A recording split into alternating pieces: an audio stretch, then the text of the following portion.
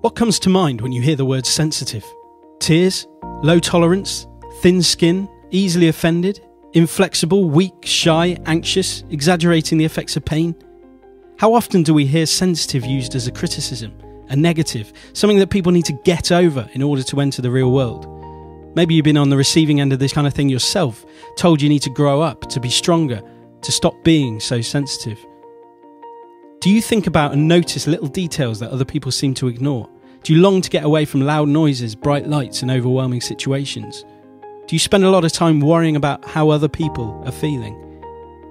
Don't worry, there's nothing wrong with you. In fact, according to the research that Elaine Aron and other people have done over the past few decades, 15 to 20% of the population are what she describes as highly sensitive people.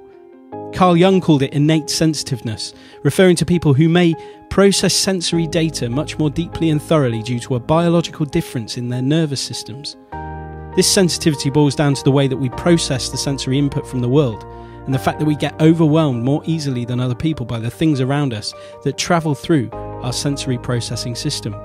It's built into who we are, and like it or not, there is not much we can do about it.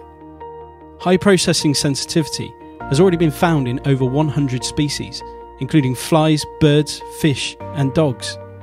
These highly sensitive beings have a different survival instinct, being observant before acting. Your brain processes information and reflects on it much more deeply as a highly sensitive person. You're also more easily overwhelmed as a result.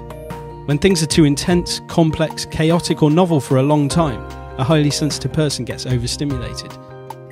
This trait has often been misunderstood. Because highly sensitive people prefer to look before entering new situations, they're often called shy. But shyness is learned, not innate.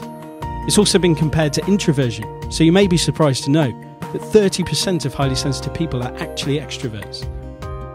In cultures where it's not valued, highly sensitive people tend to have low self-esteem.